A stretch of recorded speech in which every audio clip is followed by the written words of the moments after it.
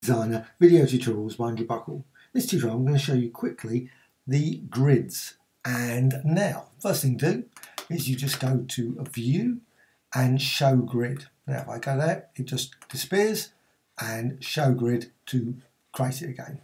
Okay, once you've actually got that you can also go to a view and grid and axis manager. Now show grid or automatic grid. Now that's the first, obviously automatic grid, very basic, shows the grid. You can modify the colour of the lines, and you've got subdivision as well. So you can see a subdivision. Most time I just keep it like that. And that's really about it. You can change the colour, so if you want it there. But you can also use the use automatic grid, turn that off.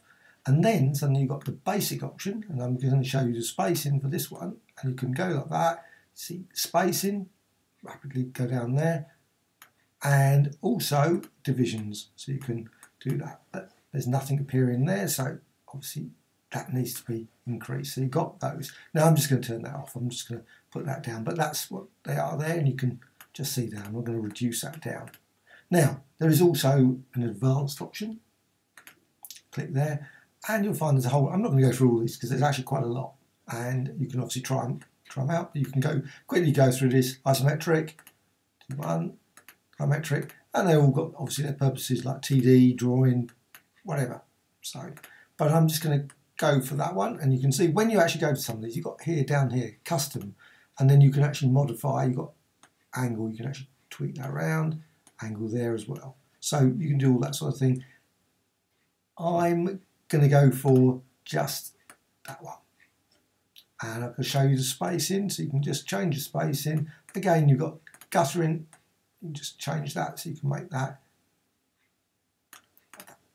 Okay, that's a quick run through of the grids. Now of course once you've actually done that, you want to actually use them. Now sadly there is no sort of way of capturing the grid, like turning this into sort of pass or anything, or actual raster format or anything, so but you of course can use it. So once you've actually got that, you'll want, and I'm just going to enable snapping, and there's a whole load of options. I'm not going to snap to grid, snap to guides, obviously that's handy to have that one, and then just go to the various tools, and I'm just going to go to the pen tool, just going to go there, and then you can see when you're going across you can actually see it sort of snaps. You can just see it, just click, so it really makes it easy just to click there, click there, click there, click there.